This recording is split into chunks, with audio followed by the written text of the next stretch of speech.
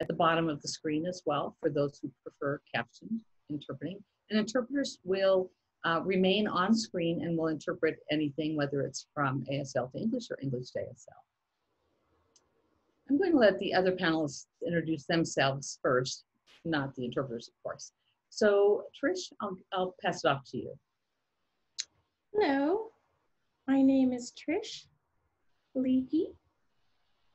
This is my name in ASL. I work with Cliff at the Colorado Commission. We work together, and my role there is Auxiliary Services Manager. So I am responsible for providing interpreters for the court system and also in rural areas of the state of Colorado. So that's my position. I'm involved with interpreters and very excited to discuss the certification issue this evening and to get your thoughts and ideas. Great. So Katie, I'll turn it over to you next. Hi, my name is Katie Q. This is my name in American Sign Language, and I work with CCDHHDB on this particular project and really enjoyed the project. I'm looking forward to tonight's discussion. Cliff, you know, we really do need to change your name because officially we should be calling you Dr. Katrina Q. Thank you. Absolutely, congratulations on that achievement. I used to it. The commission contracted with Dr. Q for this work. For Dr. Katrina Q, we contracted with her. And we also then contracted with Dr. Henner. Dr. Henner? Hi, I'm John Henner. I'm a teacher at the University of North Carolina in Greensboro. And I work with the interpreter preparation program, work with sign language assessment, and I've done that for several years now. Terrific.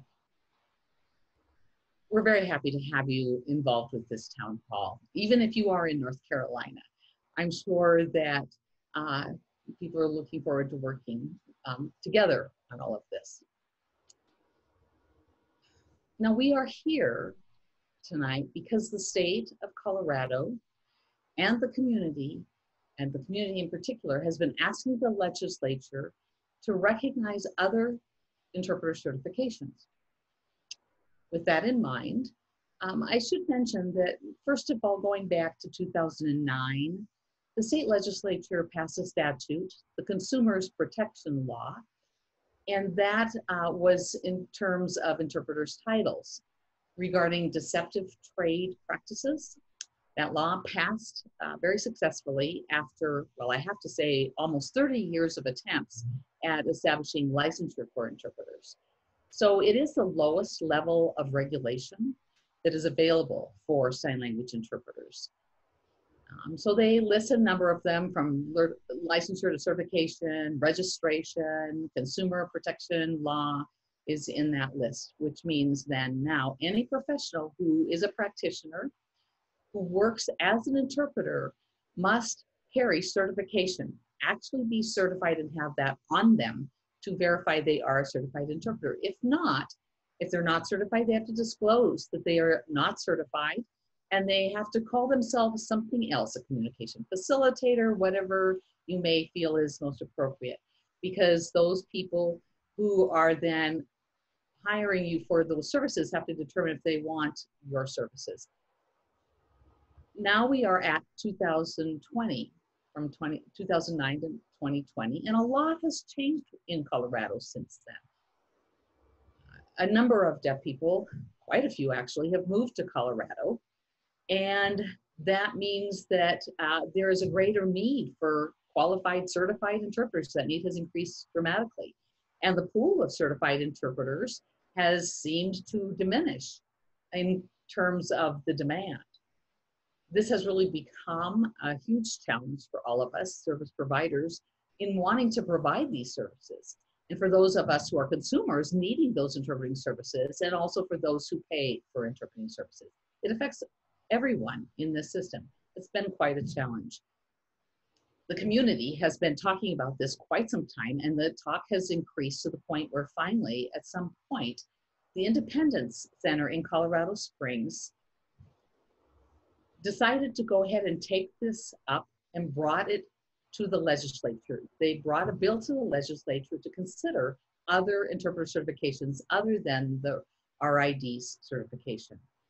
And the reason is because RID had put a moratorium on testing, and that was for quite a few years. And the delay was creating an issue for the pool of interpreters. The pool could not grow in Colorado, and that became an issue. So they worked with the Disabled Resources Services in Fort Collins. And these two agencies worked together to bring this bill before the state legislature, and it passed. That bill was HB 191069.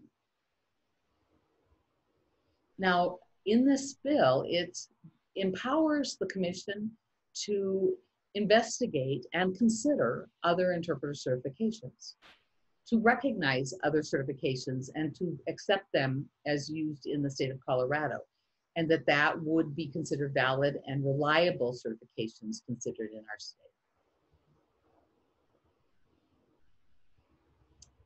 So the state legislature then provided some funds for research work to the commission to help us determine which certifications would be both valid and reliable, or acceptable, at least within the state of Colorado, whichever way it would turn. With that in mind, we contracted with, I will say, Katrina Q, Dr. Katrina Q, who has taken this work on. At that point, Katie, I will say, contracted with Dr. Henner, John, to work with us.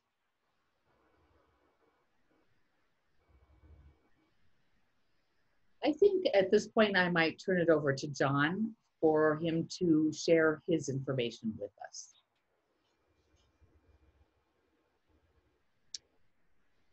And this is Katie. Let's leave some time at the end for Q&A to our Cliff. Absolutely, absolutely. Thank you, Katie. Yes. So go ahead and send questions through the chat to Katie in the chat box throughout Dr. Henner's presentation. Absolutely. Sure, and I'll be able to answer those questions at the end. If people want to submit their questions, then yes, I'll address those at the end of my presentation. Okay, well, thank you for introducing me and for starting us off. And I'm assuming that you all have the PowerPoint slides.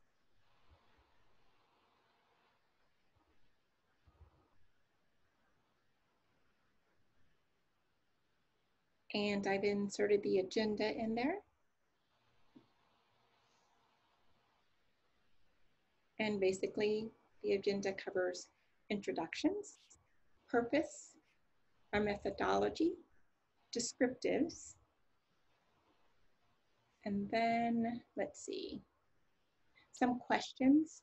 As Cliff talked about the historical background, we'll talk about that, and assessments and the research that was done, and then conclusions from that research. So let's go back to talking about what the purpose of this is and how the project came about.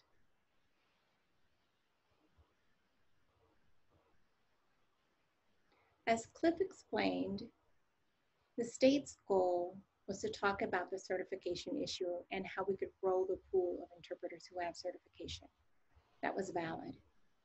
So the question for me, as I mentioned, started doing assessments for sign language several years ago when I was in Boston. I work with Boston University doing assessments of American Sign Language there.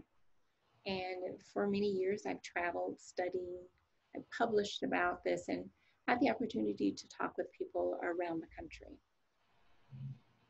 And in that work that I did, I also did some thinking about the research and how that we use more of a sociological approach. And by that, I mean, we look at someone and say, okay, that's a good signer. But how do you know that somebody is a good signer? Oh, they learned that sign from a book, or they learned it from a book that was written by so-and-so, and that's how they decide. but who's a part of that discussion in deciding qualifications, and how do we show that? There has to be some sort of standard, you know? It can't just be tied to a person. So those are some of the issues that we address. So that means that people who are not like that are then below the standard. Is that what that means? Does that mean that they don't sign well? They're not a good signer, so to speak? So those are some of the issues that we talked about, and I wrote about that and research about that. And now when we talked about interpreter certification, I thought, you know, this is a great idea, because for the last 5 years, there's been a lot of a discussion about this issue, about evaluating interpreters and about evaluating whether an interpreter is good. And how do we come up with specifics that show whether an interpreter is good or not? What is a good interpreter? I mean, let's be direct. If you ask somebody, what is a good interpreter? Well, they say it's somebody who signs well, but it's got to be more than that. It has to be more than just the way they sign. They sign well for who? You know, maybe one person thinks they're an awesome interpreter, another person would say, no, they're not. They're not a good interpreter. So the point is that we look at interpreters as being a good match for us or not a good match for us. So if there was somebody who learned sign language, for example, in the South, and then they went to California and signed in that way, how would people view them? Maybe the way that they sign or the signs that they use are different. Doesn't mean that they're bad. It just means that they're not a good fit for that particular community. So there are several things that we take into consideration. And what we develop for Colorado has to be something that fits the state as a whole. So I was asked to consider that and asked to think about, well, what is appropriate? When we say something is valid, what does that really mean? It again depends. If I were to give a test, maybe a written test, would that be enough to just have a written test? So I'm really testing skills and reading skills, you know, but what if somebody answers that in a different way? So people say, well, that test then is not reliable. So they expect us to have the same goals. Like if every week people were tested, the results should be the same. And if they're the same over a 2-year period, then that would be great because the testers are spread out, they're dispersed well. Maybe we would have to change what interpreters learn more, maybe what they learn, maybe they become older or they forget what they learned. So it would have to be within a certain period of time that a person would have to be tested in order for that to be a beneficial approach. So when we think about assessments, we have to have strength there in how we assess people, how we assess the individual.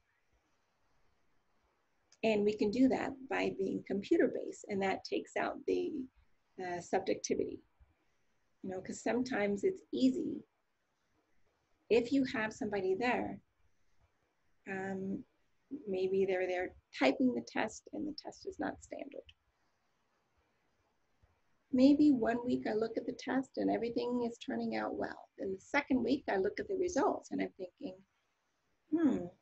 I start questioning myself as to whether I'm seeing things right or not seeing things right, as to whether I've forgotten or not. So that happens with sign language assessment as well. If we pull a group of people together, the idea is that society itself is supported based on whether it's sustainable. But one problem that we see with this is that there are disagreements. And when there are disagreements, then what can we do? Somebody says, oh, this is good. And somebody says, no, it's not. And the other person says, it's mediocre. How do we evaluate that? How do we evaluate what is a bad interpreter and a good interpreter? Because what's good for me can be bad for them, right? So the three of us had a long and hard discussion about exactly what the point was of assessments. And then we came up with points that we agreed on. We assumed that I would say 70 to 80% agreement, or 66% agreement. So as time went on, maybe there would be better agreement in those scores. And then hopefully the test would be something that we could depend on. It would be reliable. that we would know that we were good judges of interpreting skills. So the point is that we are really practicing or assessing someone's knowledge and their ability to internalize that knowledge and their ability to apply that knowledge. So it's a challenge. It's a challenge for us. And if I could give an example, if I was very strict and said, well, I think that when you form an E in American Sign Language, it should look like this and not that. And then I critique them for the way that they form their E in American Sign Language. And I say, that's wrong. No, we have natural variation in the way that our hands form letters of the alphabet in American Sign Language. So that wouldn't be realistic. That would be a conflicting point in the evaluation. So again, we have to think about that diversity and the challenge that we have with the way that people sign. So if the three of us are working together and maybe after 1, 2, 3 years, we get really good at evaluating people and assessing people. And then I say, okay, it's my turn, and a new person comes on board. So now that reliability that we had with 3 of us doing assessment, we have to start all over again, building confidence, building that reliability, building validity. We can't just go ahead and evaluate if we don't have that inter-reliability, if we're not thinking on the same plane as a group doing this evaluation. So perhaps you have an old team and a new team, and the way that they evaluate is not quite the same. We're not sure it's exactly the same. So that's some of the things that I researched, is the fact that there can be bias in the way that evaluation is done. For example, who do we bring? Like, for example, if you're thinking about music, somebody listens to a song and they think, oh, this is great, let's hire that person. We find out that most new musicians are men. Why is that? It's not that men naturally have this talent for music. Why is that? So again, we have to test and experiment and evaluate. So you have this group, and maybe they're the old original team doing the assessment, and they bring in men musicians. And then you have a newer group with more diversity, and maybe there's a curtain and you can't see who's playing. So the person playing is behind the curtain, and they mostly choose women for their musical group. So it seems that the people who are doing the evaluation have a natural bias against women, because many women, they were not able to know who it was behind the curtain, so they were masked. Their gender was masked. Now with sign language, we can't mask who it is that we're interpreting. We see their face when we're evaluating them and testing them. So we do know that raters, those who are evaluating interpreters, they're supposed to be neutral, which means that they're not against people who are from different ethnicities, such as Black or Latino, or against women versus men. They're not supposed to have those biases. So, I mean, that's one thing to think of. And then also we have to think about validity. And validity means that the test measures what it's supposed to. For example, if you have a scale and the scale is weighted a certain way, is it weighted with a certain purpose? Is it weighted with the correct mass? Is a scale the right way to measure something? So if I say, here's my scale over here, and then I have a second scale, and that scale is here. And I have 2 groups of people, exact same groups of people, and I measure them by the same scale, then the mass doesn't change, right? You can't remove mass. You can only add mass in order to keep it the same.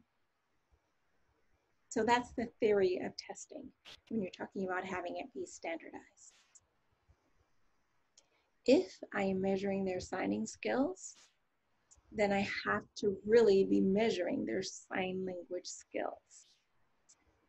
If it's a computer assessment, I would prefer that computer assessment measure only one thing, have only one scale. And the reason why I say that is because if we have so many things that we're trying to measure one time, it becomes quite complicated for the evaluators and to stick with that one scale. And the fancy word for that is unidimensional, to have something that's unidimensional. So as we evaluate interpreters, and we have scales or ways of measuring that we come up with, the point is we need to look at the way that interpreters produce language. We need to look at the way interpreters translate from one language to another. And those are two very different skills. And you might ask, how are they different? Well, I can sign. I've been signing, for my entire life, for many years. And I think I'm an okay signer. I think I could pass an American Sign Language exam, skill exam, but can I translate from one language to another? No, that's not my skill set. I haven't studied it. I teach theory. I'm not a certified deaf interpreter. So again, we're talking about two completely different skills. So when we assess interpreters, what are we assessing? We want to make sure that there is validity and that their interpreting skills are not masked by their language skills, but that we're measuring both their language skills and their ability to translate. Two separate things. So can you have so-so interpreting skills and be a good translator, be able to translate a concept from one language to another?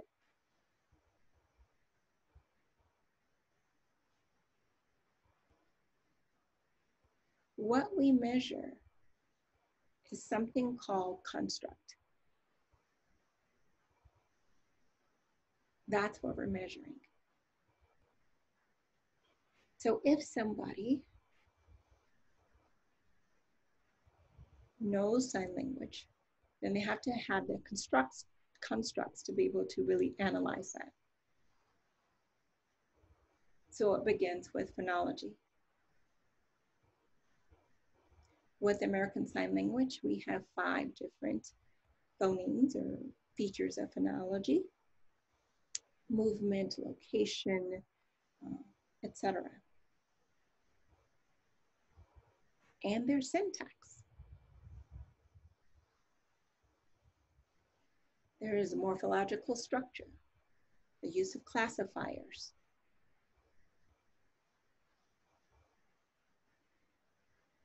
sign language fluency, various terminology that one should know. And medical interpreting has different terminology than legal interpreting. So if one were to translate from one to the other, what's their translation theory that they use when they're interpreting? Do they follow the approach taught by Betty Kalonymus? Do they use the approach taught by Seleskovich?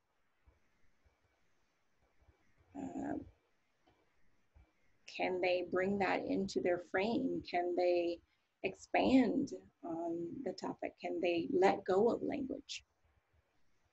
So one assessing interpreting has to think about that, all of those skills as one. That's where you have to start. That's the starting point. And that's where that discussion should begin. So we have 2 groups to consider.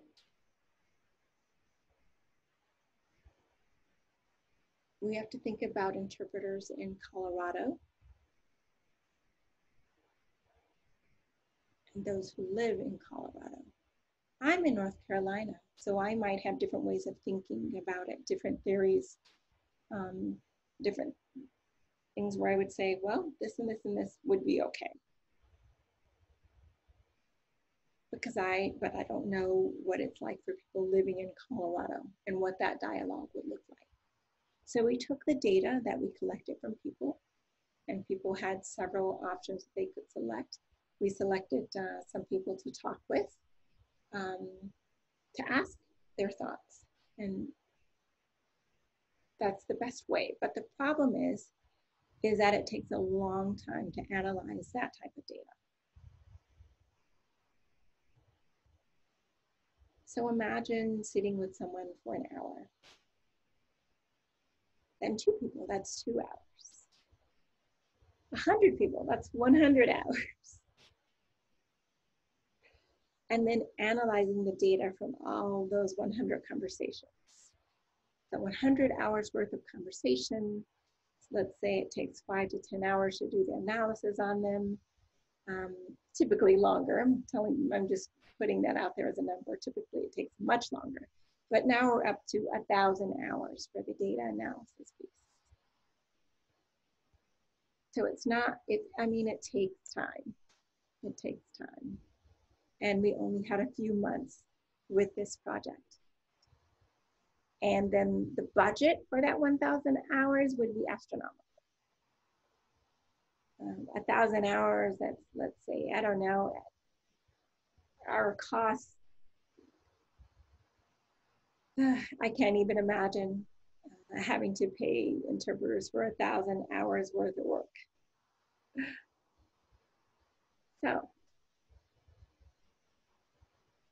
So obviously, that's not the best approach either with the limited time that we had. So what we did was develop a survey. And that survey was something that we came up with. And then we tried to get some kind of idea of thoughts that people had out there. What certifications people had, what experience they had with certification. And the second thing that we wanted to focus on was thinking, okay, let's have a definition of what we mean by interpreting assessments. Let's talk about reliability and validity with the various issues. How do we know that interpreter is a good interpreter? We could talk directly with the raters, right? And then we could also look at their data, look at their analysis, and analyze their data to see if there are any particular issues that come up again and again. And what I can tell you is that how raters evaluate is different depending on the people who are in that group.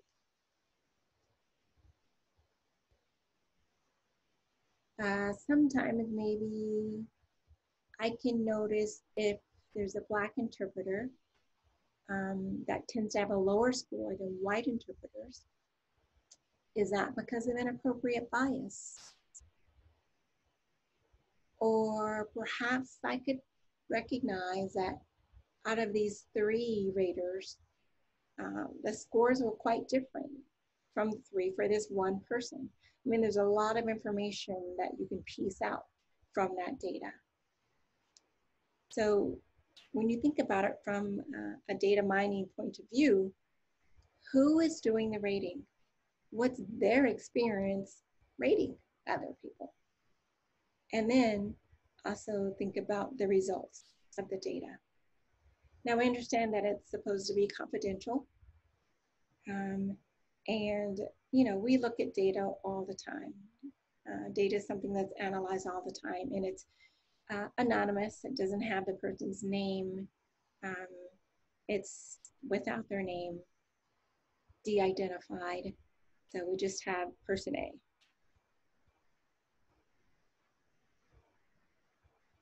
And then we looked at what we found from that data.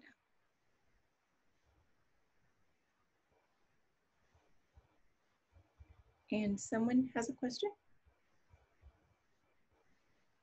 And we're going to switch interpreters. Okay.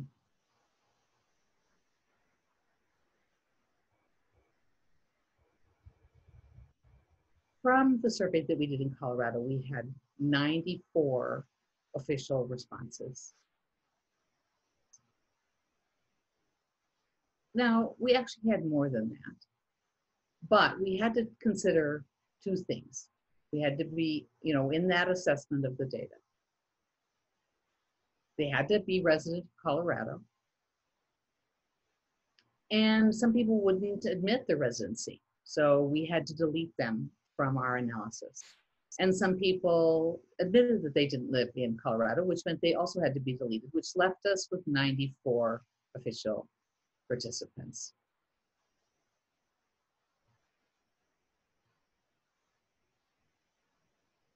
I then asked, how long have you been a Colorado resident? And I assumed that people who lived in Colorado for a great length of time might have a little better idea of what Colorado's needs are, that those needs, are tied to preferences within the community. And about 85% of individuals said that they had lived more than 12 years in Colorado, which is a pretty good number of respondents.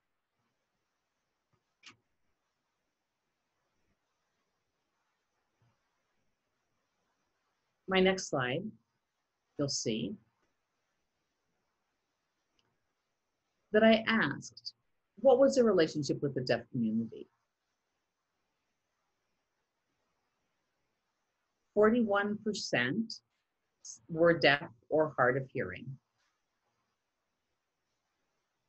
and 40% were hearing, which leaves, a deaf-blind individual, a deaf person who was a deaf and disabled consumer, one each. And, honestly, for me personally, I would want to see more deaf-blind people's responses. Training for deaf-blind interpreting is a huge issue within our profession at this time.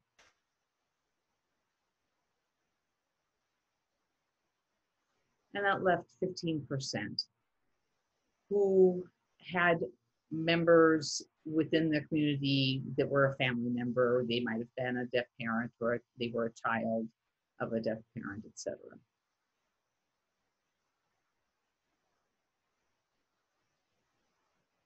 So I asked people, are you an interpreter? A communication facilitator? What does that mean? Does that mean that you work maybe in a school and you maybe provide gesture communication for a student who has yet to develop language? I mean, any gamut, within that term is possible. About 26% said yes, they are interpreters. And about 12% said they were communication facilitators. 13% that they do something else. They responded as other, and about half were not interpreters at all. So what does it mean, when they said they were other? They responded as other. Some of them work in early intervention. Some said that they were interpreters, which is kind of an odd response. Sometimes, you can't always understand in surveys exactly, what is meant. Does it feel like, it's our fault because we weren't clear? Because sometimes it's impossible to actually be clearer in our questions, but we're expecting to be clear in our assessment.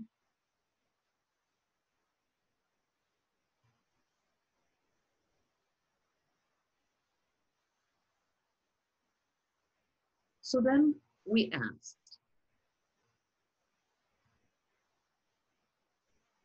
what certification do you hold? If you're an interpreter, what certifications do you hold? And there is a huge number of certifications possible out there, about 50 possible certifications. And Cliff and Tricia will remember, that I sent them a spreadsheet that had like 10 or 15 pages of all of the various certifications and all the possibilities. I mean, it was crazy. And so we just narrowed it down. Most people identified the following certifications. EIPA 3.5. That was at 15%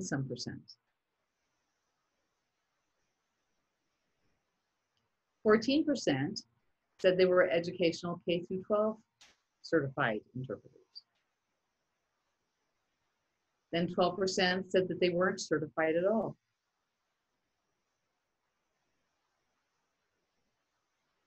10% said they had the certificate of interpretation, a CI, and that's a smaller number. You know, so here in this spreadsheet, if you're interested, I can let you see all of them. We can distribute this information. I am right about that. I'm right. Katie, maybe she's not paying attention. Okay, at any rate. Then there were all these other certifications that were identified as well.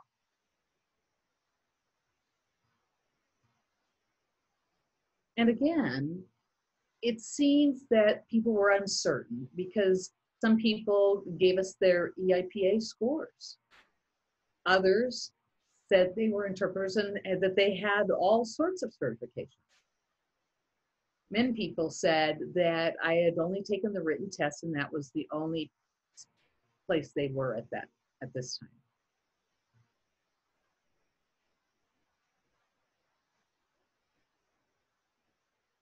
We also have some open-ended questions.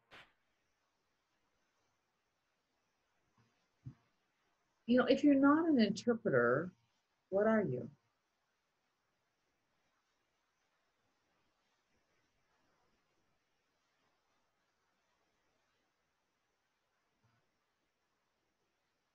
And again, you know, we asked in Colorado, what should Colorado do in terms of certification? What should be Colorado's approach?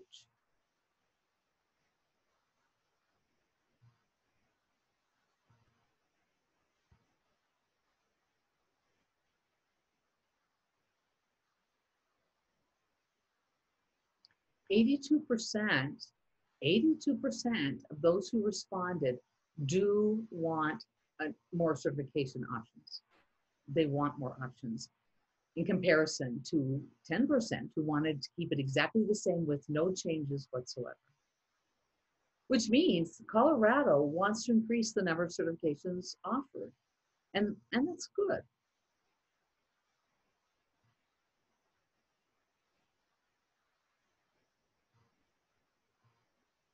We also asked, how have you been impacted by House Bill 19-1069? If you're an interpreter or a consumer, how has that impacted you?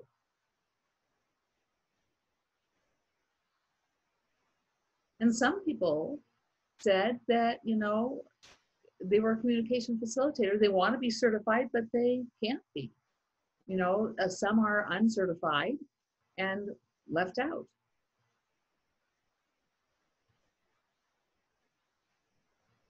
Some people said that, you know, they're paid far less. That's the impact. And a great number of people said that it was extremely hard to find good qualified interpreters.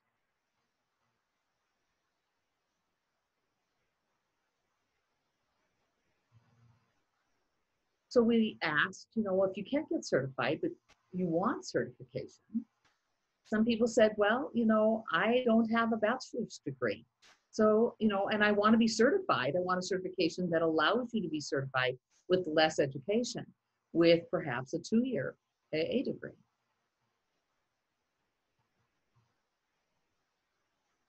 We also asked,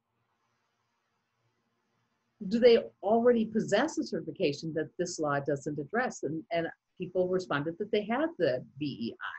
Or they said that they had, they were authorized as an educational interpreter. But again, you know, that's disconcerting to people because they can't meet the standard of the law. Overall, with all of this information in terms of what the impact has been, you know, as the pool has shrunk in terms of the number of qualified interpreters and the cost for interpreting services is expensive, does that mean then, you know, that, you know, we have to address cost? I mean, there are interpreters who want to be interpreters, but they aren't certified. They're not licensed. And many said that, Well, it doesn't impact me at all. I'm not certified. No, that's just the way it is.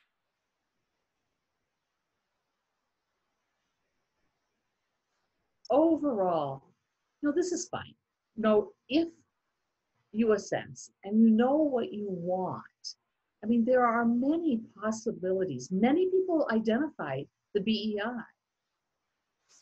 Some people mentioned Utah, and some people mentioned the EIPA should be acknowledged.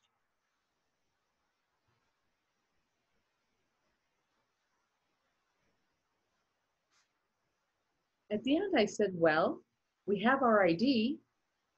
How do you feel about that?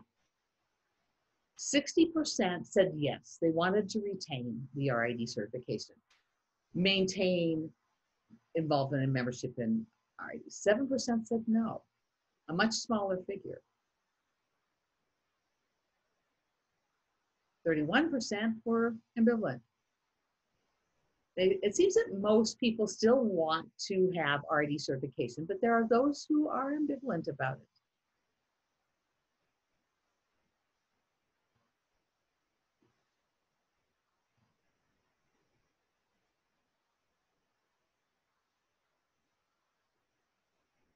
So we surveyed people and took a pulse, and we have a pretty good idea about what Colorado wants. And there are some challenges, of course. Our second survey was sent to assessing companies. And there are a wide number of companies who provide interpreting assessments. CVI, DPI, ASLPI, CI, RID. There's a number of certifications out there. Utah has a certification assessment. Yes, KQAS, Katie, right, KQAS. There's a number of assessments out there.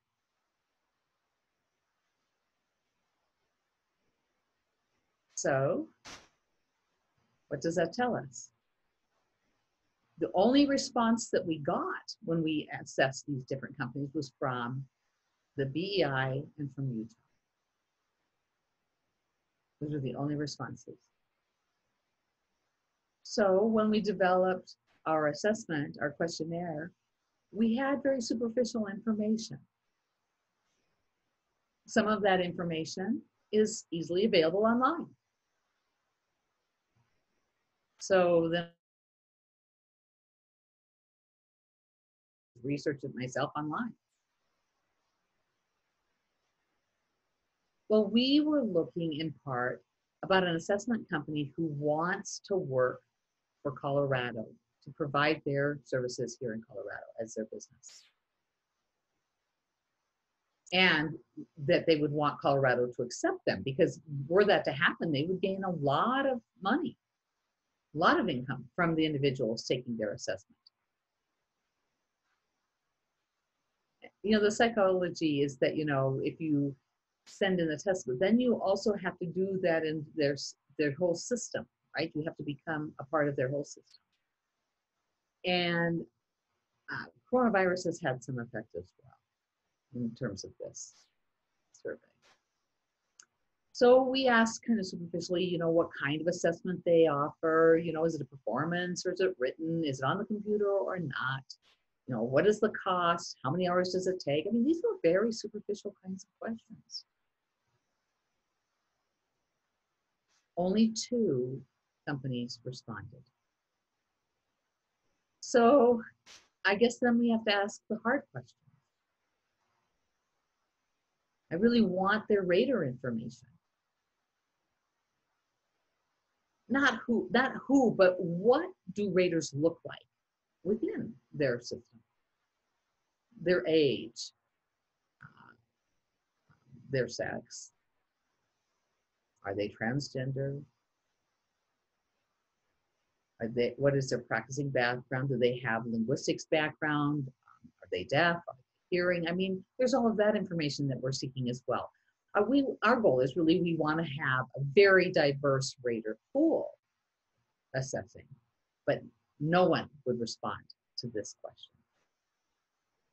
Now, Utah was willing to explain a bit, but they didn't provide any data, any numbers to follow up. Utah did explain that they do have a diverse pool, that the individuals are those who are from, representing the queer community. Some of them, come from various ethnicities. There's diversity. So then I wanted to know,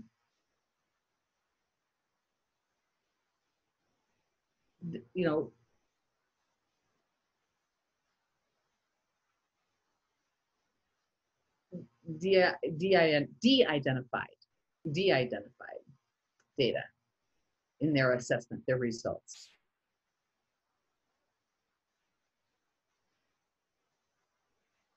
For the first agency, is it women, men,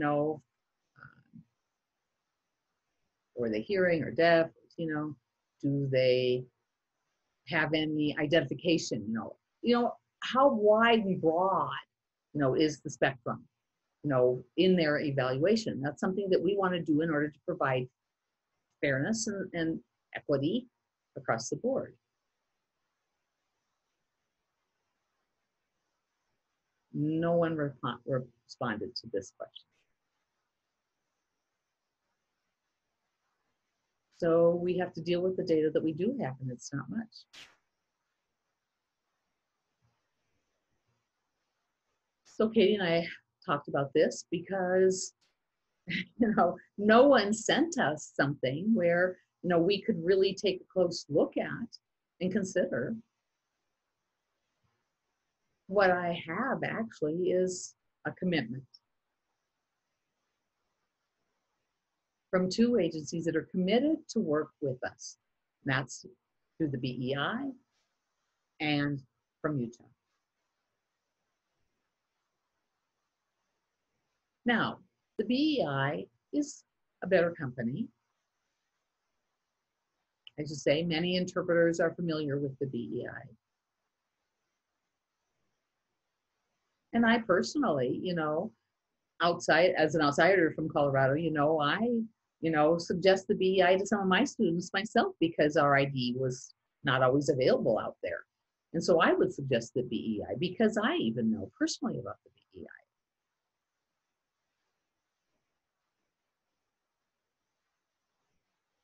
I did take a look at their documents, and I have a pretty good understanding of their approach.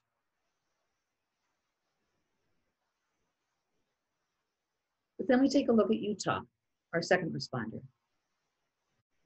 We do have some examples from Utah, some here with us tonight, some representatives who are willing to answer questions about the Utah assessment, answer questions that I can't answer personally. Utah is a new assessment. Their assessment is new. They took and got rid of an older assessment and developed a new one.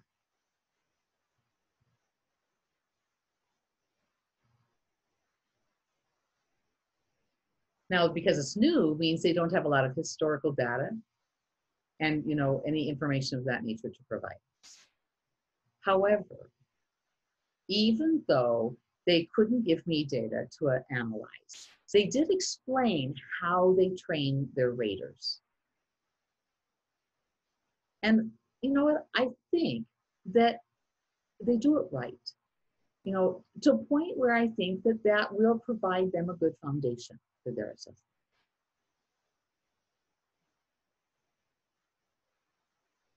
The BEI is a challenge. It is out of Texas.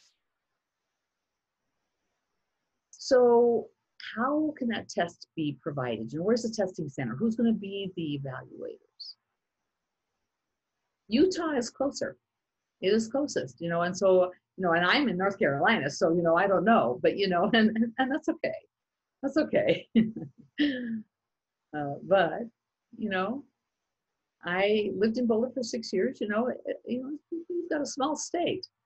I would drive for an hour and I would get to 2 different states. The West, that's in North Carolina. West is the big open spaces, You know, I would drive 6 hours, you know, in Texas, and I'd still be in Texas. Well, there are pros and cons to both. And Katie and I talked about this, and, you know, for quite some time. Our recommendation is set on all of the information that we've gathered thus far, and we've worked on this for, I would say, you know, we've talked about this for about an hour. But we are comfortable suggesting the BEI and Utah as potential assessments for Colorado.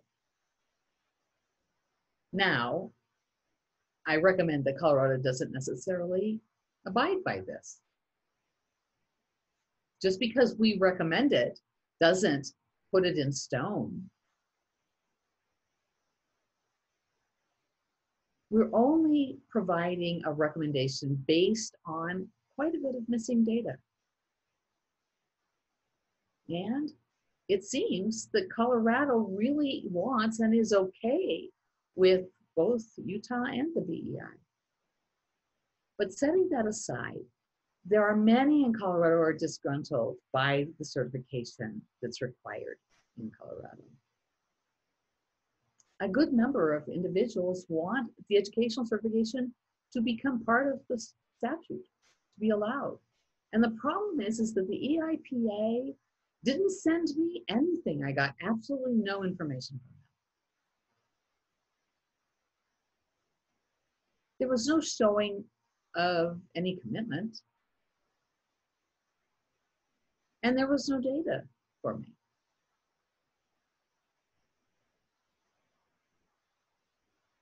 So I cannot suggest any educational certification because I received absolutely nothing regarding that assessment. And again, you know, my suggestions, recommendations are not set in stone for you. If anyone in the audience has an educational certification and you want this, you know, this is a process that's going to go on for quite some time. Katie, Dr. Q, and I, you know, we both are in agreement that, you know, all we can do is make a recommendation. You know, something that we can be confident in based on the sum of our work and this process for decision making that we've gone through, and that we realize that what we did thus far. And that's the reason why we couldn't say this is the good exam. It's really beyond our capability.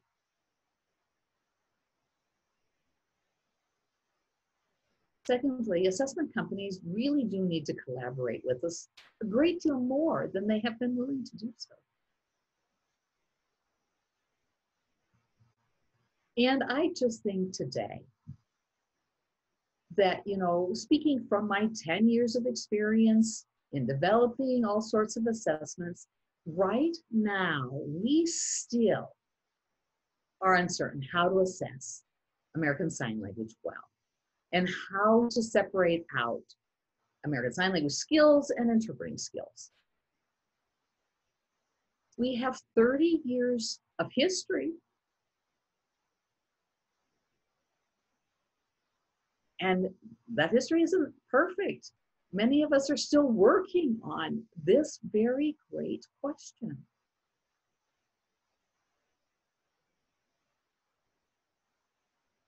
So, Dr. Q, Katie, is there anything that you would like to add?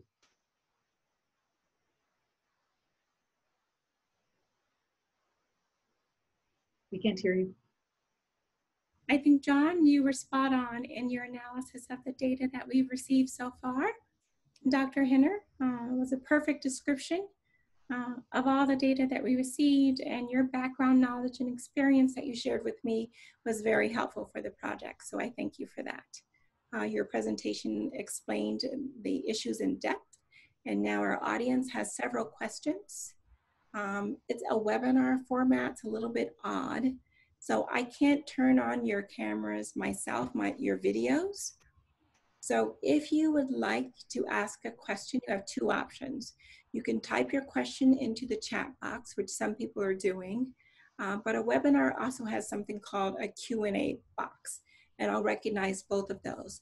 But there is a third option. If you would rather sign your own question, let me know, and I'll enable you as a panelist, which means that you can then turn your video on to ask your question. So please be patient with me through this process. All right?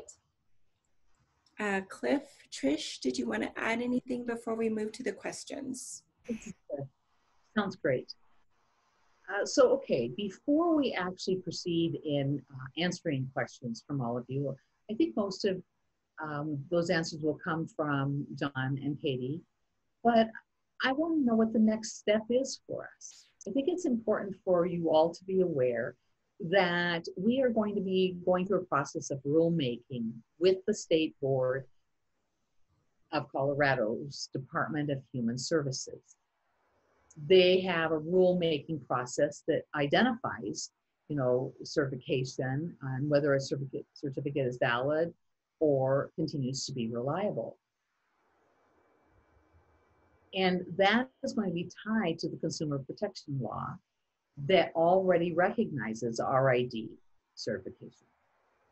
So the rules are already there in place for that certification, and they will be kept separate. They're not going to be combined. The rulemaking that we will be doing will be tied to this current law, and that's very unique how this law was written.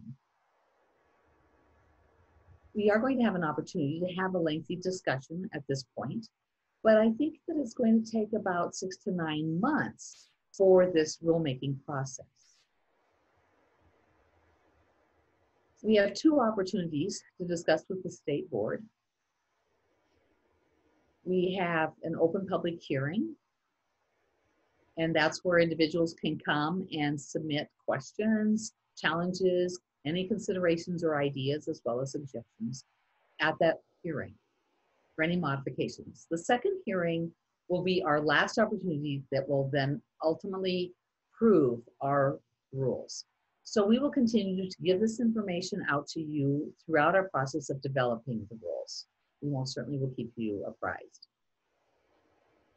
And the people who are participating in this town hall, we will keep your contact information so that we can provide this information to you all, and it'll be for that purpose. So Katie, where are we at with questions? Okay, give me just a moment to look at the chat.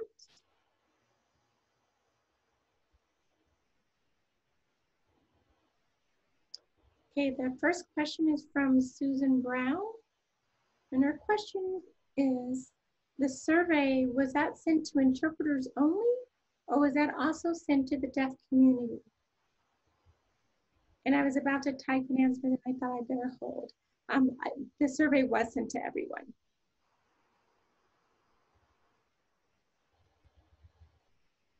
Dan Lasher says, I don't see the question, I only see the response. All right, so hold on one moment.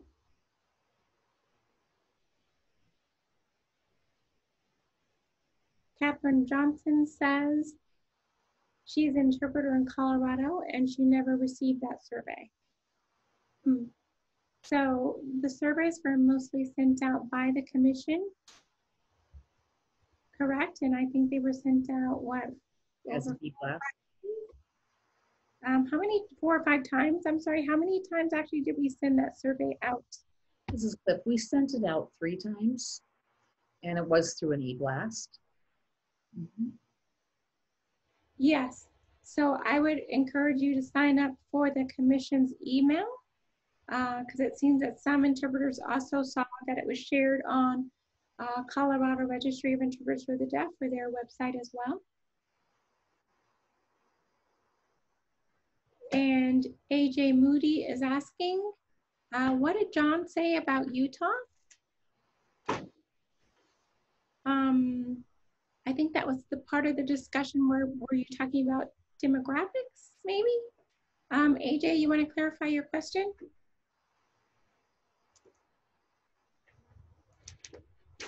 Okay, he hasn't responded, so we'll come back to that later.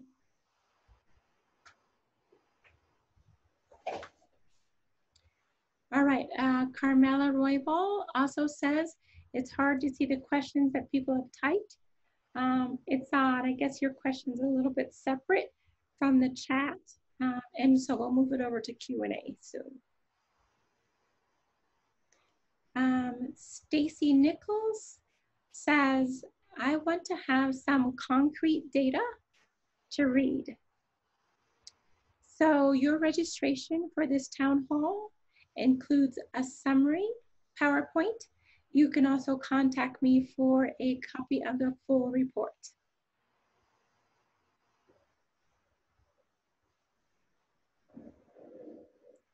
Susan Brown's response to the EIP part said, I will work with all of you to get data from the EIPA. And then Renee Klotzbuch says, I am wondering what is the biggest change in regards to assessment for Utah? I think Trenton, I think Trenton should answer that. John saying? I think if we can have the panelists from Utah join us and respond to that would be best. That'd be great. Thank you, Katie. This is Trish. Perhaps I can take my camera off and then we can see those panelists better. Katie's saying, I think you'll be fine. I'm just waiting for Trenton to come on board, come on camera. Hello, everybody. Sorry, you know, I didn't realize that you were identifying me specifically. Yes, this is Trenton Marsh. Yes. And it would help if you can respond to questions about the Utah assessment. So I'm going to turn it over to you. Certainly. First of all, I want to tell you, oh my gosh, the survey was tough. You know, I was just brain dead by the time I tried to figure out how to answer it and try to figure out, what something meant even in your survey. So I will tell you that it was a bit of a challenge. So I hope I did the best job possible. You know, I sweated over this, but I did first want to say hi to everyone because I'm a former Coloradan and I am certainly now a Utah man for sure. But we are sister states, most certainly. So thank you for inviting me to your town hall. Good to see you all at any rate. I didn't see the question specifically. What was the question? This is Kate. Actually, there were two. The Utah assessment, what's the biggest change? Sure, that's a great question. Just to let you know, you call it an assessment, a certification test, or whatever. We call it a certification test and have all along, that's our terminology here. And that's been since the mid-90s, maybe 95, 96, 97. It was before my time, before I moved to Utah. So we've been in this, I guess, game for quite a long time. But, it's always been homegrown. We've always done our own work in our own community, meeting together, and that's how it started from the beginning. We used to do live interviews, and that's going way back to a pretty old approach, and we've evolved over time. But our most recent version, the most recent version, was in place and has been in place for a good 10 years. So we feel like it's already becoming antiquated. So that has led to some significant changes and development of a brand new assessment or new test. And you asked me for data on that new test, and we haven't collected enough data to be able to provide that. We have a lot of data from our old assessment, but they're two totally different tests. And so I didn't share any of that data with you because it was, it's certainly too soon for our new test, and that was the reason. Nevertheless, I would like to say that, there have been significant changes in several ways. First of all, interpreting is not just one way. It isn't.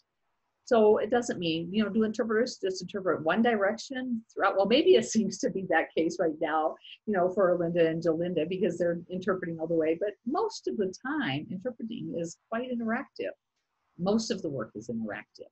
I mean, in general practice. And so we had to shift from testing with one-way interaction, and whether it would be expressively or receptively with signing or voicing, and putting more heavy emphasis on interaction, and should it be more with signing, and then to see that shift in terms of a dialogue between a hearing and a deaf person, or for them to voice for a deaf presenter, all the way through a presentation, so to speak, but then adding interaction.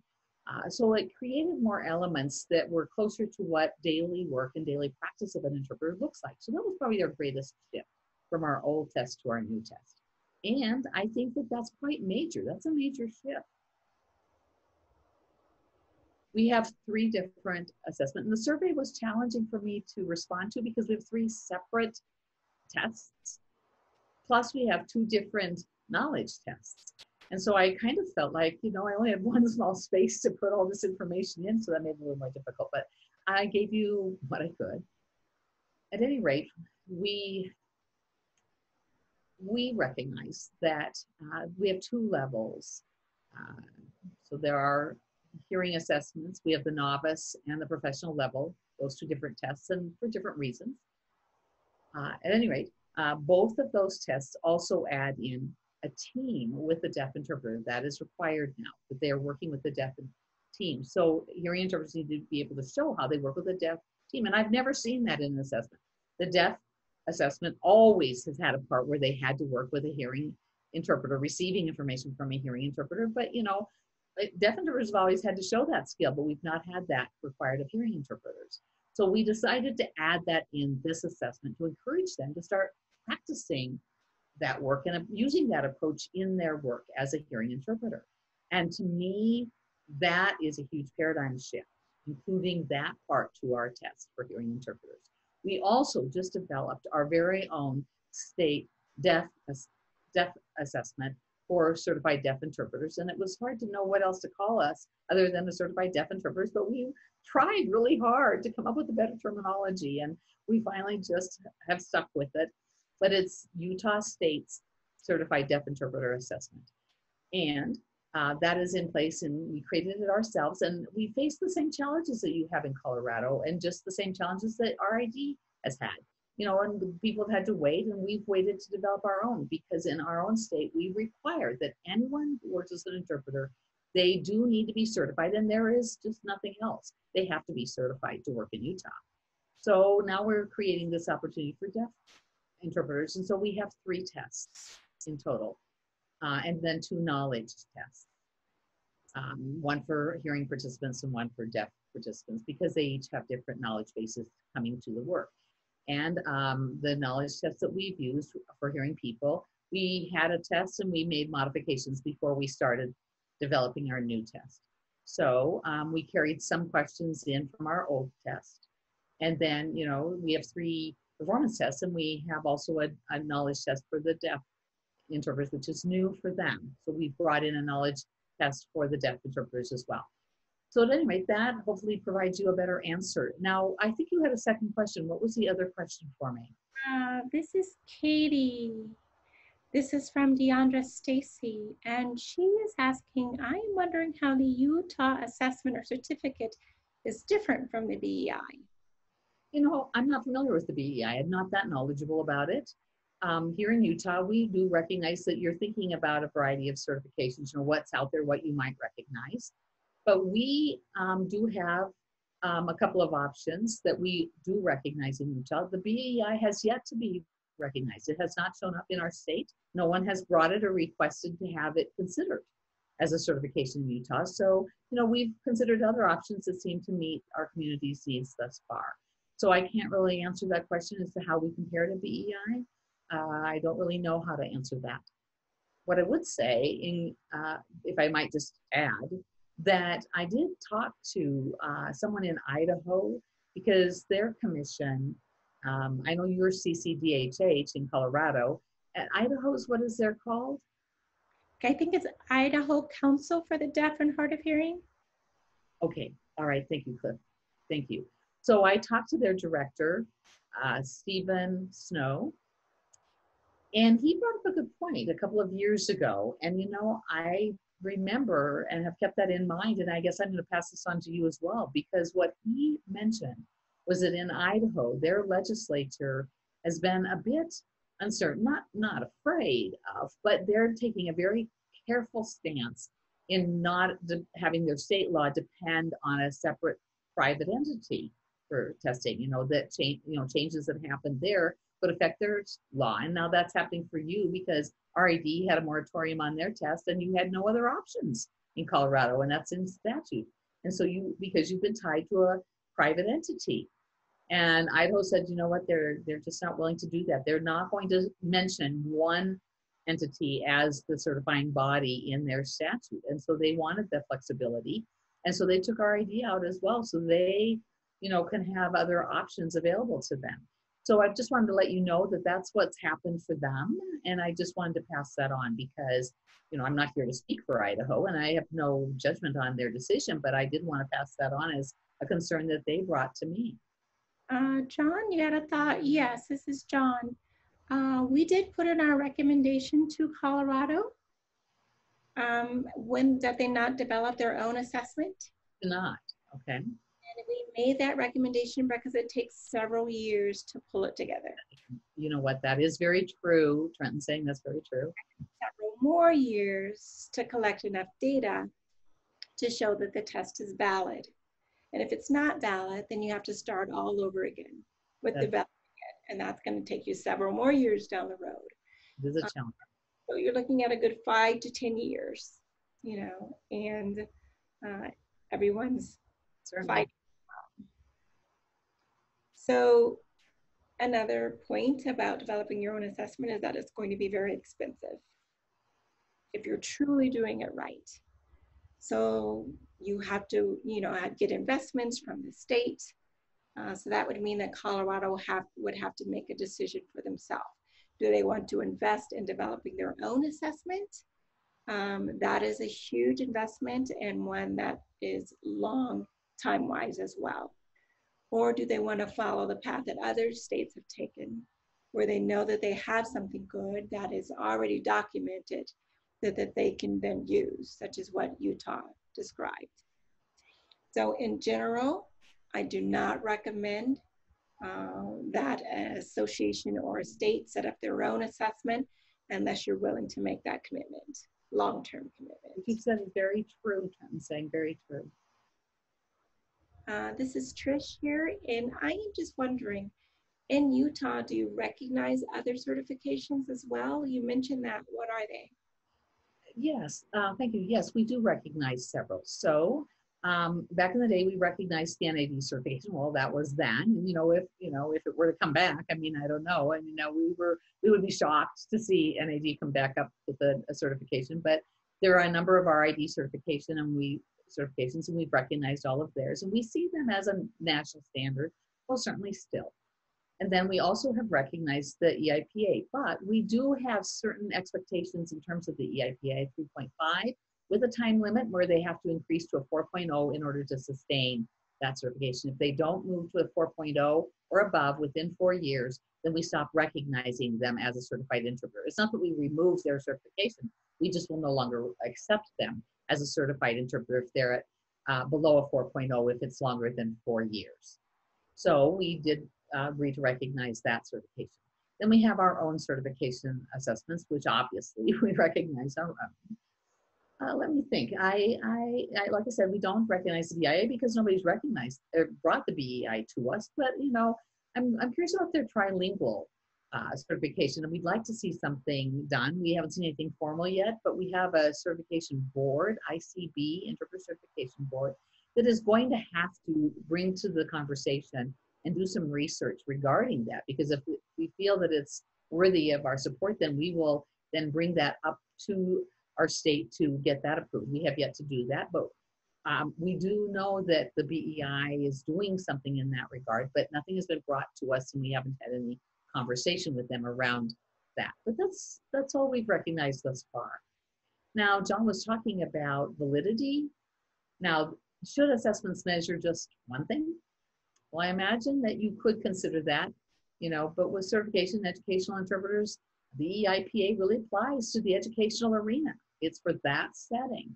Community types of interpreting certifications apply to general community types of assessment or settings. And legal certification, that really is a specialty that should be considered separately as well. So what are you testing? Vocabulary, is it a terminology issue? There's, language that comes into play. but I just thought that's something else that's interesting for you to take into consideration and to compare. Katie, was there other people who wanted, or Trish, did you have a comment? You know, and I can step aside, Katie. This is Katie. Can you stand by, Trenton, in case I need you? Are there other states that recognize Utah certification is the question. Yes, actually, we have a long history with Idaho. And so Idaho, we are one of their recognized assessors, and their interpreters who come to Utah. And I think there are also a few from Nevada that have also come to Utah to take our assessment. John mentioned talking about, you know, various parts of the country, and that an interpreter that's recognized as a good interpreter somewhere in the country might not be recognized as a good interpreter elsewhere. I actually think that our test is regional, and I do think that our assessment does seem to be a good fit for the West, for out West. But I do want to let you know, we're not trying to sell our assessment or test to anyone, you know. I mean, we offer our test, and if somebody wants to come and take the Utah test and go back home, that's really then up to those various states to determine whether they want to recognize our test or not. But we have no interest in expanding. I mean, we're here really just to serve, to offer our test. This is Katie. Great. Let's see. Okay, I don't see any more questions about Utah. Thank you so much for popping on. If we have something, I'll get you to come. Absolutely. I think I'll go off screen then now. Thanks. Okay, and then now I'm gonna move from chat to Q&A.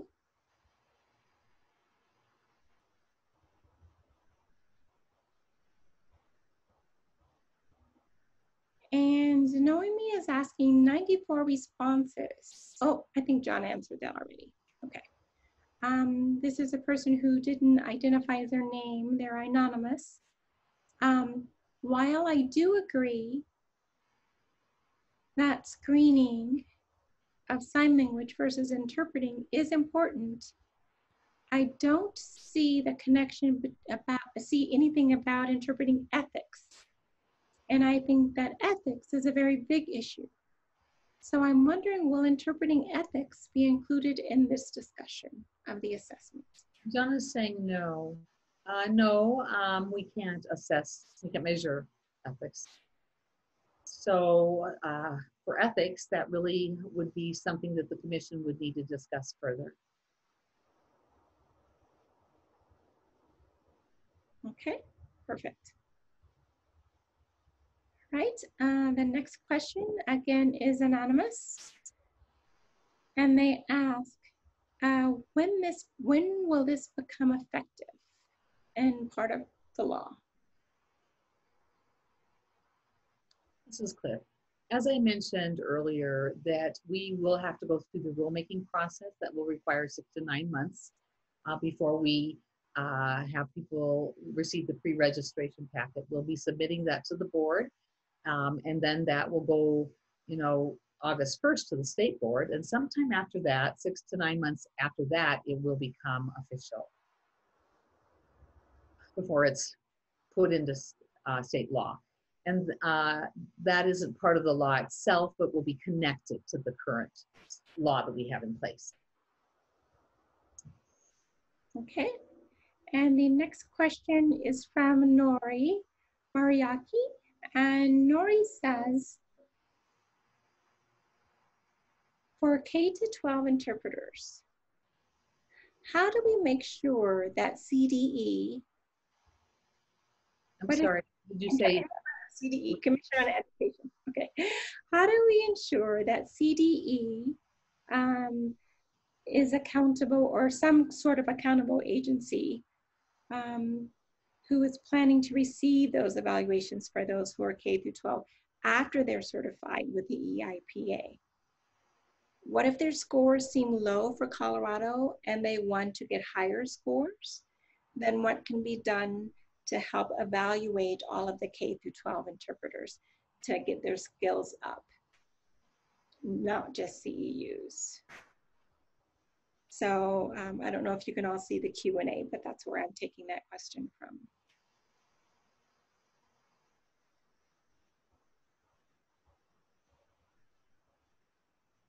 Cliff, John, Trish, someone want to answer that about? Answer that.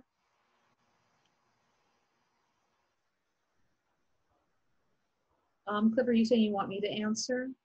I certainly can. Actually, currently, we've been focusing on community interpreting. And that uses the consumer protection law to protect members of our community, not educational interpreting. And educational interpreting is important.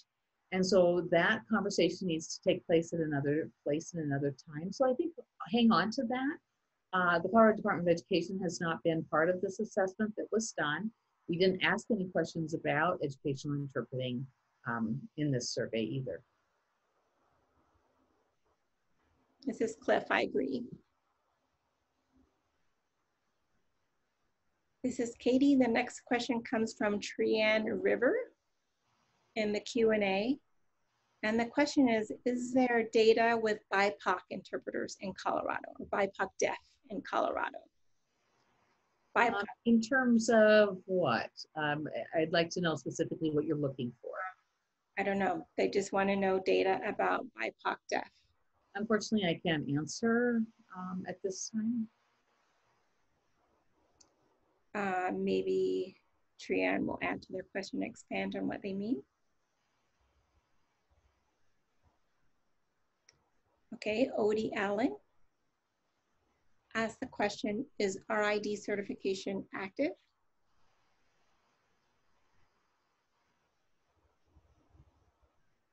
This is Cliff. I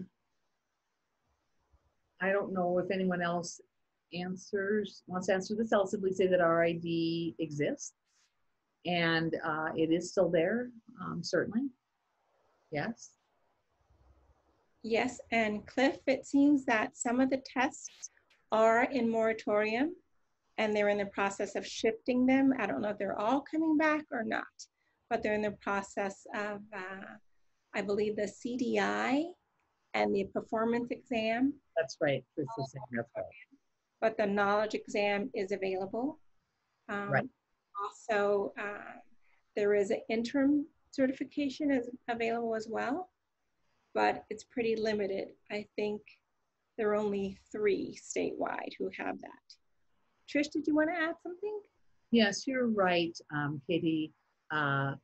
It's not easy. It's very challenging to get that temporary endorsement. Many people don't even recognize it, so they dropped it. It was tough to get that PDIC.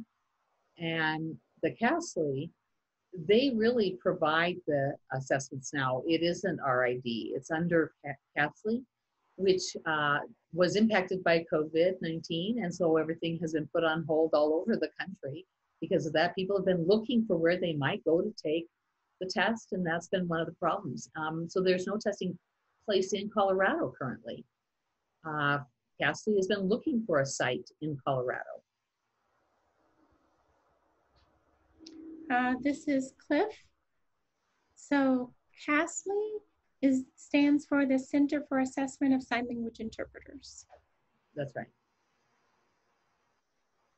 And it's completely separate from RID. I mean, they are linked in some ways, but it is a separate organization. Okay, the next question Katie's saying is from Rachel Rose.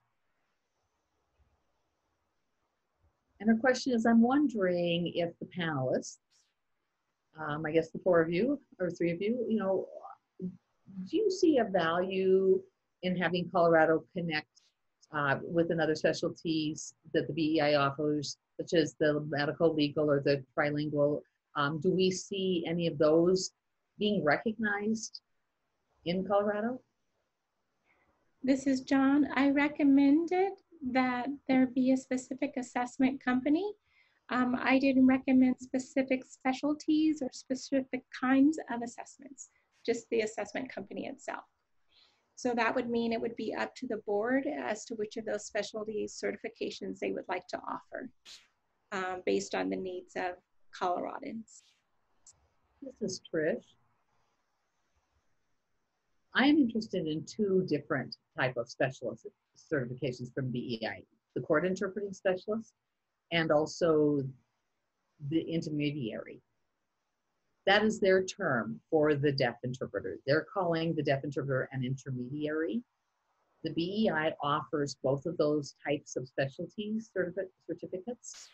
And so I'm interested in taking a closer look as to what those tests look like and what their level of skill is in those tests on a personal level, because I know that we have in Colorado a requirement for legal training, requirement for mentoring and everything to become qualified as a legal interpreter in Colorado. So I'm wondering what BEI's looks like.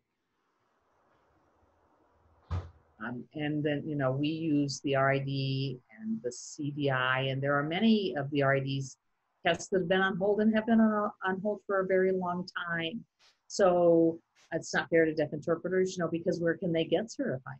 You know, what's available, you know, in Colorado, we only recognize RID, which is very frustrating for our deaf interpreters when they can't get certified. And CASLE has announced that they are going to have a performance test. They said it would be in January, and then they postponed it to this past March. Now it's being postponed once again. You know, hopefully till next month, but will that actually come out then, or will they have to delay that CDI testing one more time? We don't know. This is Katie. I lived in Texas for a very short period of time, and I had an opportunity to assess the BEI, and the different levels are quite unique. It's very easy for a deaf consumer and an interpreter to identify their qualifications and to know which environment is the best fit for them. So for me, I was very impressed with that. That is very clear. You know, if you're a good fit for this person or that environment. So I saw that more in Texas. It was quite different from anywhere else that I've lived. All right, thank you, Cliff. This is Cliff. After next Saturday's town hall meeting, we're going to get started working on the rule-making process, developing these rules, and that'll be a couple of months where we will identify the certifications that we will recognize within the state of Colorado.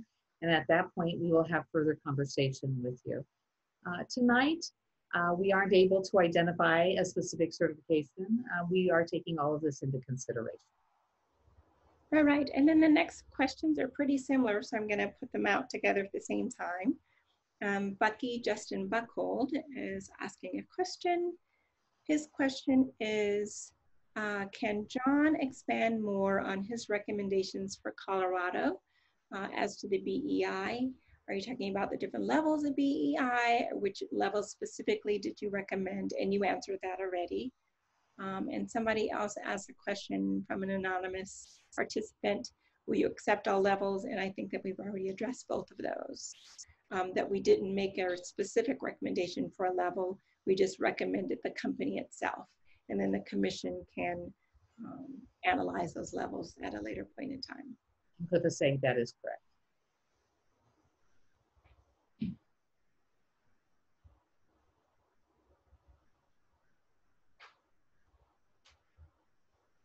And Odie Allen asked, what is PDCI? What is that?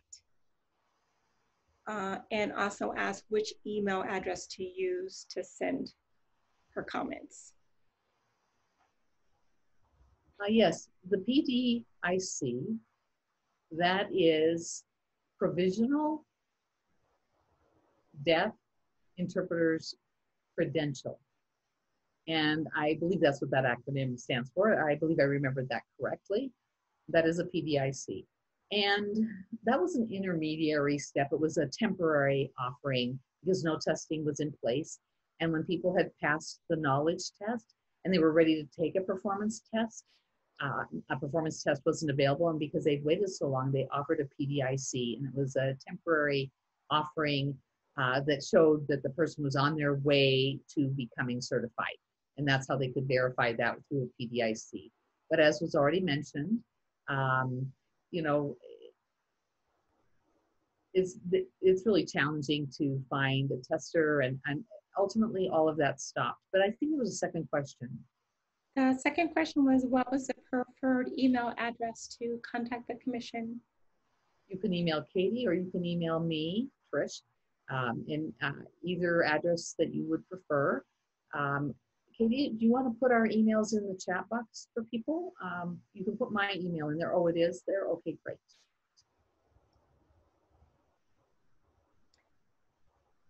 Okay, let's see.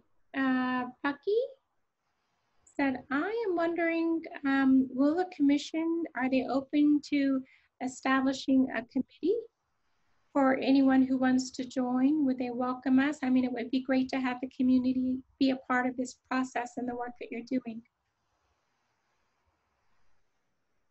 This is the short answer to that is yes. We will be including community members as we go through our discussion and determining the rules. And we'll announce that through our newsletter or in an e-blast. So you'll be hearing more. So sign up. This is Katie. Sign up so you don't miss it. All right. And Nori has a question. What type of risk are you anticipating before making a decision as to which certification?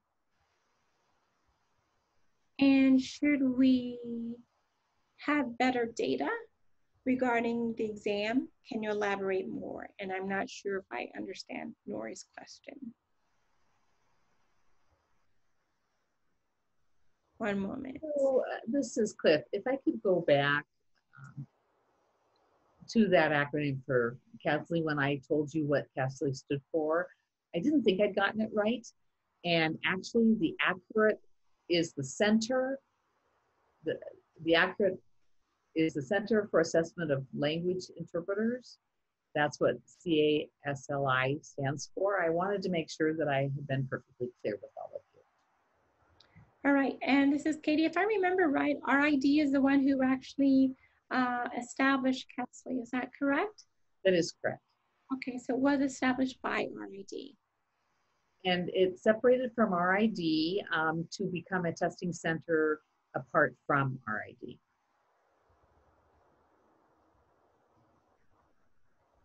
Okay, and Nori, did you want to sign your own question? Well, when you ask about data, John Sang, I'm going to give Nori an opportunity to respond. In the meantime, Stacy Nichols has a question.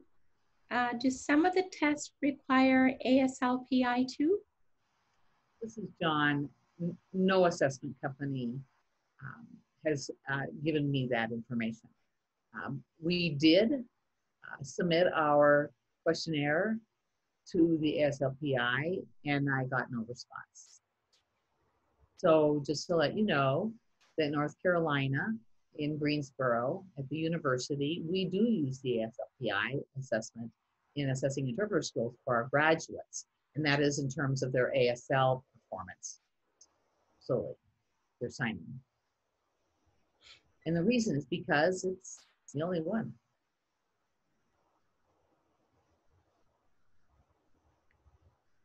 Okay, and Gabriella has a question. I am wondering if the BEI exam is recognized as a certification in Colorado, and are we planning to host that in our state instead of having interpreters travel to Texas? Also, will the CDE recognize the BEI for educational interpreters working in that setting in the way that they recognize the EIPA currently? So, yes, this is Trish. The BEI does allow some states to get a license, so to speak, which means then that that particular state can offer the BEI in their state. A sample of that is Michigan. Michigan is allowed to do so, as is Illinois. Missouri also is a BEI testing center. It's possible that Colorado could contract with Texas to rent the test, so to speak, to bring it here so that we could provide that assessment, that test here within our state. That is possible, but that costs money and we'd have to look for the funds for that. Plus we need to provide training In order to have raters, we have to hire trainers and raters, and it's a bit of a complicated process. So there is that. The second piece of that, I'm sorry, Cliff? And I think there would be a separate time and place for that because the state legislature has not given us the funds to approach it in that way. Right now, we are only to identify certification that is valid and reliable. That's our charge. Right. Trenton has something to add regarding Utah's CDI, so I'm going to see if he's still available. He could come on screen. Trenton, go ahead. Thank you. So John mentioned the fact that how much time it takes to make sure a new test is valid and to have enough data.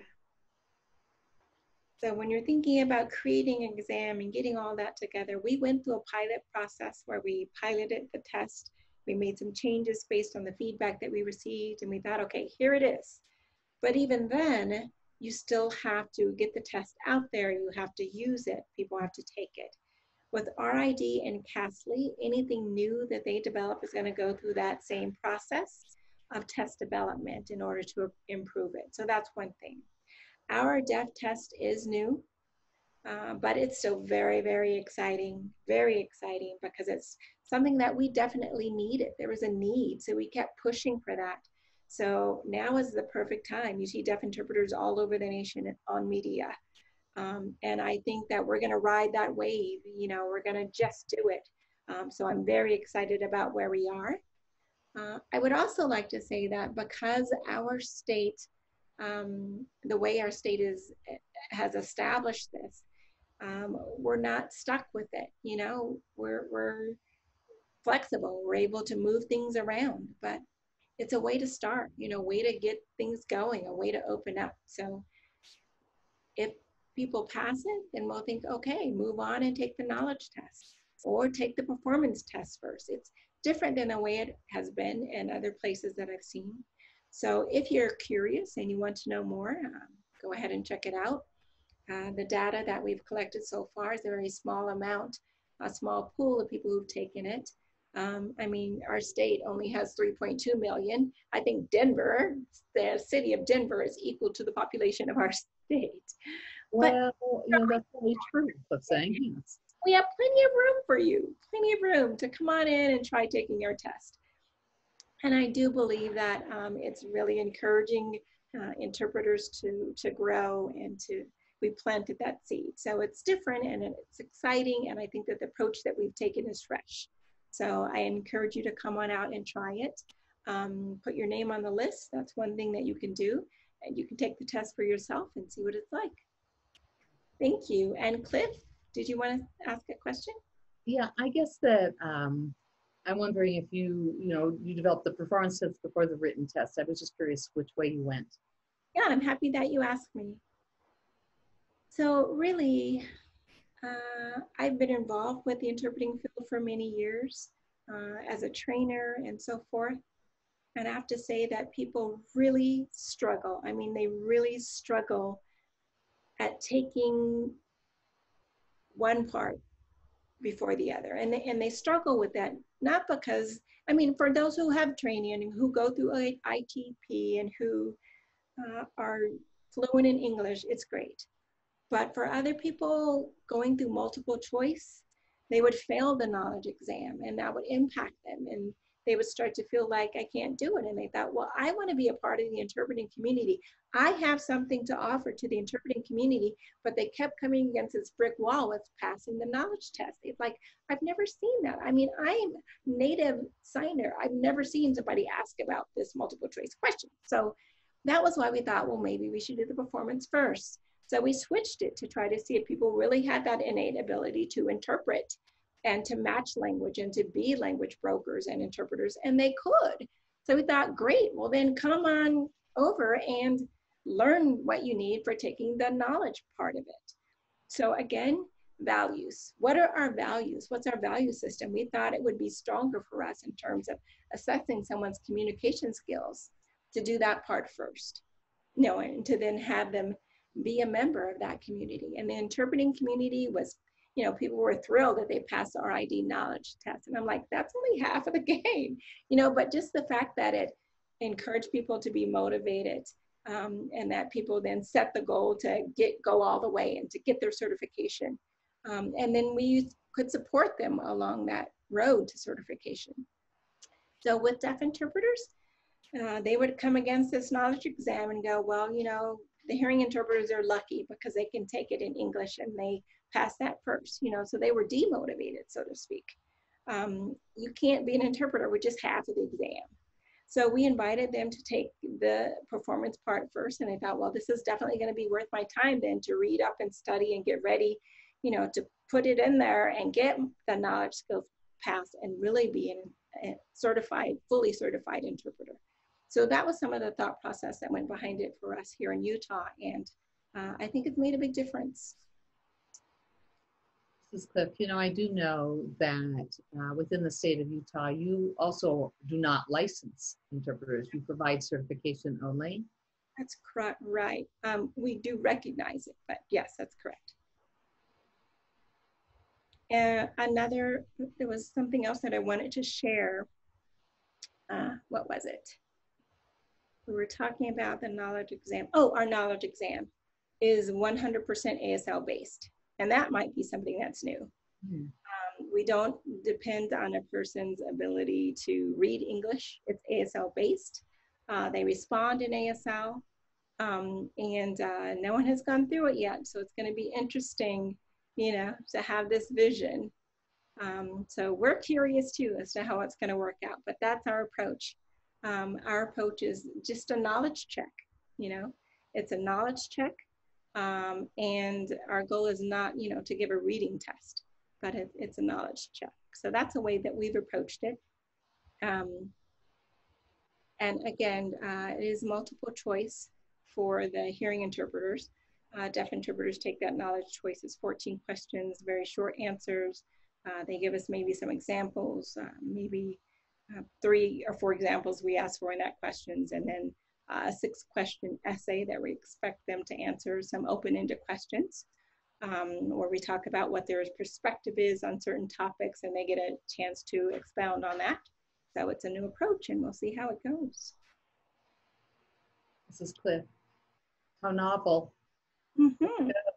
It sounds really nice. Yeah. Thank you. No, sounds good. You know, I think that now you just have to come up with the name, the Utah Certification of Interpreters, UCDI or something like that. You need to think about that. UCDI. Yeah, so you have some kind of a label. You need to have a label. We did try to come up with something, and we went around and around chasing a needle in the haystack. We thought about, I mean, somebody had already had the CDI, and we thought, well, RID's got the CDI, we want to keep that part. I'm going to keep the DI part, but what's a better word to come before DI? Like, if you want to come up with something and let me know, I'm great. Yeah. This is, you know, if you live in Colorado, you breathe our thin air. I'm pretty that clever. Creativity comes to fore. Don't you know? That's all. I won't waste your time, but just wanted to let you know that we're very excited about it. We have high hopes and want to share that. Thank you. Thank you. I just want to add a comment, if I might. This is Katie. So as Trenton was talking about that, and what John mentioned earlier as well, that, you know, we only had one respondent who was deaf and blind, and I think that that is certainly a concern as well, because that's very critical. And so do your research, not only paying attention to who shows up and speaks and speaks out, but make sure that you give more attention to who's not responding, who's missing. We know people who answer, you know, we've got their names, you know who they are, but who haven't we heard from? Those are the people that are going to be really important. It's not because they may not care or they don't think it's important, but rather that may not have had access the way that we distributed our survey. And so I think that's a very important piece to keep attention to. And then another part of the certification test, I was thinking about this yesterday as well, that hearing interpreters, they have numerous options. They can take any certification test they want, whatever they want. But do deaf interpreters have that same access? No. And again, you need to pay attention to is in the center of this. This is all about hearing interpreters. And, we talk about CDIs and deaf interpreters, yeah, but, we assume the default equals hearing interpreters. That's where we go. We think of hearing interpreters. Why don't we shift our thinking and make the deaf interpreters be the center of our focus instead of hearing interpreters? And instead of saying CDIs, why don't we focus on CHIs? That's just another thing to think about. Who is the center of all of our statements? Who benefits the most? Who is affected the most?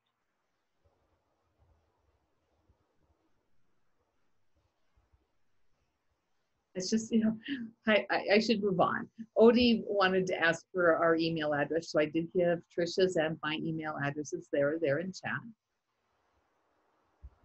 And AJ Moody also added that I like Utah's approach. I appreciate Trenton's answer completely. And then also, there was another person who remained anonymous that said, let me see.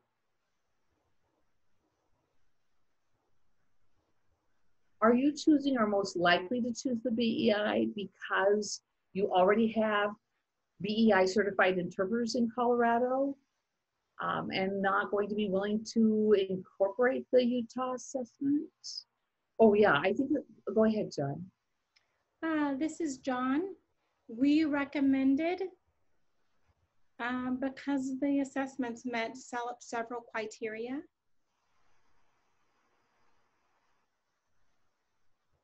First of all, did they respond to us? Did they tell us something in that response? And BEI there were several people who wanted the BEI in their responses. So that tells us something.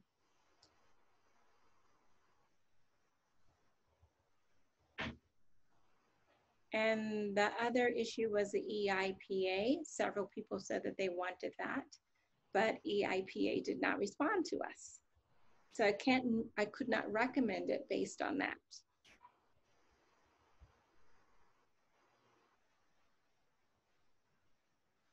This is Katie. We didn't pick the BEI solely because there are BEI certified interpreters in Colorado.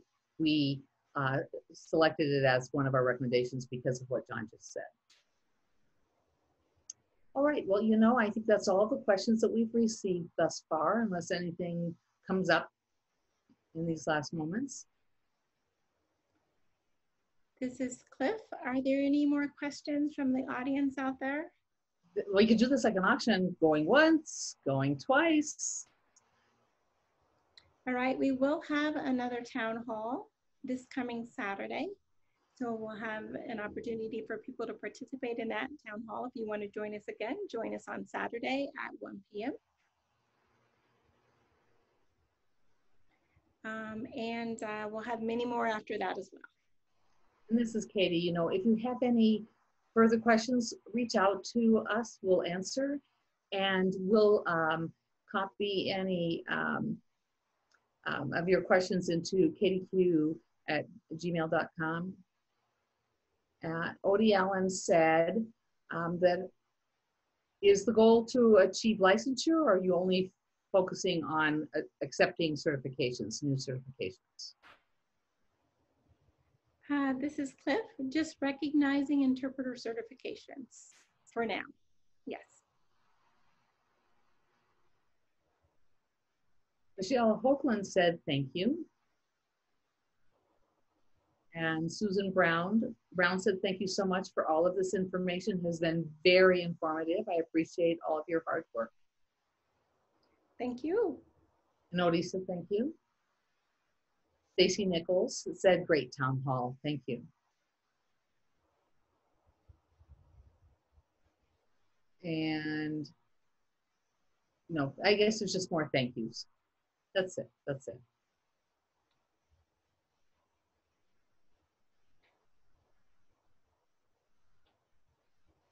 Sarah added that I like the idea of Utah's assessment.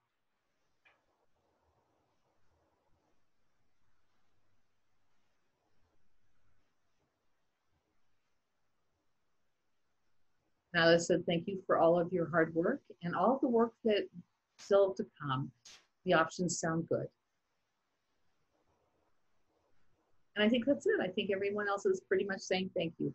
Oh, I guess there's one more question that just popped up. And this is also anonymous. Will you be sending out another survey, or was that survey meeting what you needed to look for Colorado?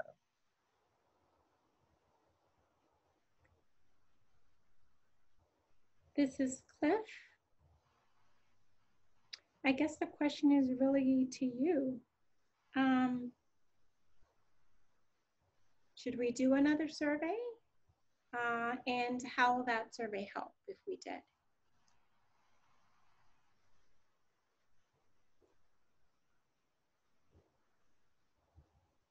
The commission asked me and John to search out options for various other certifications. We sent out our surveys and got our responses and our recommendations based on what the commission wanted. And I think that we filled that box, and we passed this back to the commission based on what you had requested us to do. And another person said, could we get John's email address? So would you mind entering that, John? Sure, that's fine.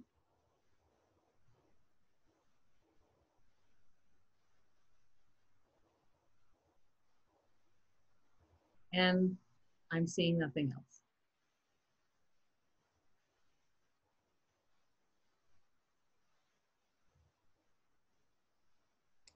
I'll make sure that we get John's email added. John, can you type in your email? This is Cliff. Yeah, I'll get it in there. And Katie's saying you can see his email in the chat box. I already typed it, but I think I typed it in wrong. I think I typed Trish's. Oh, emails. And Katie's saying, when I email you, Trish, it just comes automatically. But when I email John, I always have to double check it. This is okay. I'm not seeing anything else. I think we're good. But Odie just wanted to also stress that she wanted to thank the interpreters, and also thanks to CART Services too. In Q&A, I don't see John's email, and so I'm recommending you take a look at the chat box. But you know what? I'll enter it in the Q&A spot as well.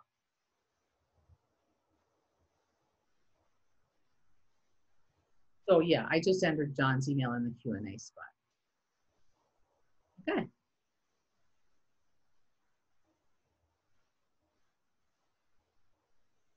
This is Cliff.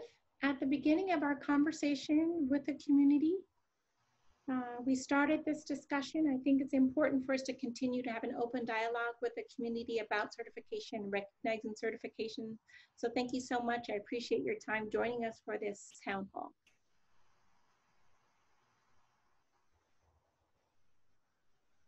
And with that, look forward to seeing you next time. So if there are any other questions, please send us your email addresses.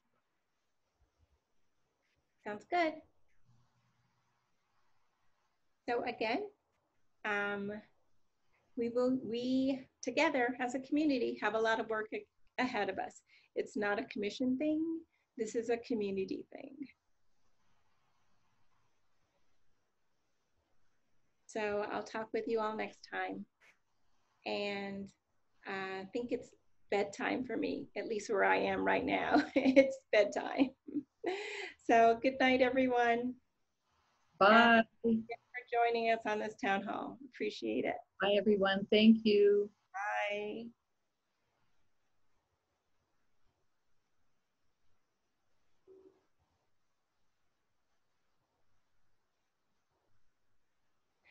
Thanks, Linda and Jolinda.